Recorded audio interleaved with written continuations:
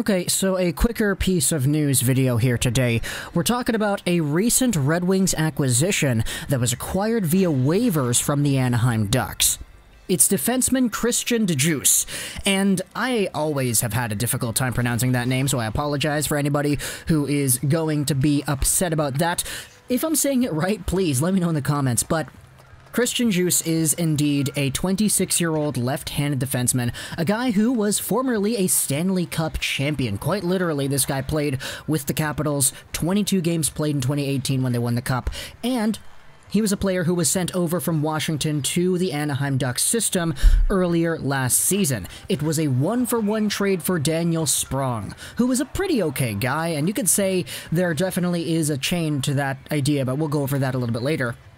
But Djoos spent his majority of 2019-20 in the AHL. A lot of people felt that was undeserved because this is a guy in many people's eyes that was legit NHL caliber. He had already played 2 full seasons up to that point and won the Stanley Cup in one of them, so it's not bad. When he was called up, he was playing pretty well, though. He was at 32 points in 42 Hershey Bears games, and then the trade to Anaheim occurred.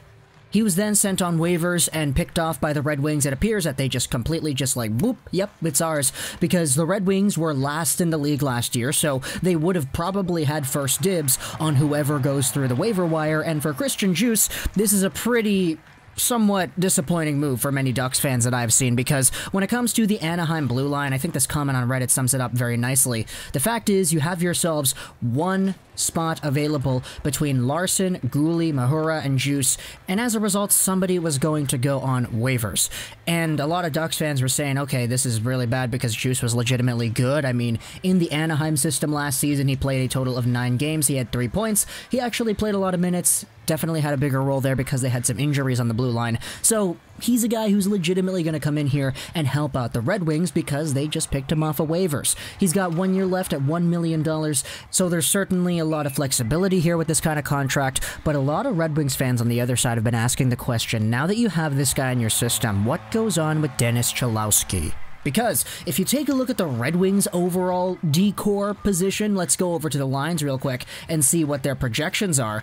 They have themselves quite a few defensemen already there. A lot of these guys are new. Mark Stahl, John Merrill, Troy Stecher, Nemes here, Hronek is here, DeKaiser is here as well. There wasn't even room for Dennis Cholowski on this decor as it stands on dailyfaceoff.com beforehand. Now you have Christian Djoos too. So who knows if there's going to be an AHL down period for Dennis Cholowski going into next season, or if he's a full-time taxi squad guy. I highly doubt that, to be honest, though, because if you want to have a young guy like Cholowski developing to the best of his ability, especially at this age, I don't know if putting him in the taxi squad where he's not actually playing any games is going to be sufficient. So I would not be surprised if this means a Cholowski to Grand Rapids kind of move, and we see the Red Wings end up going with Djoos as a press box bottom pairing guy because he was playing top pair minutes in Anaheim towards the end, so he's certainly capable of being an NHL player.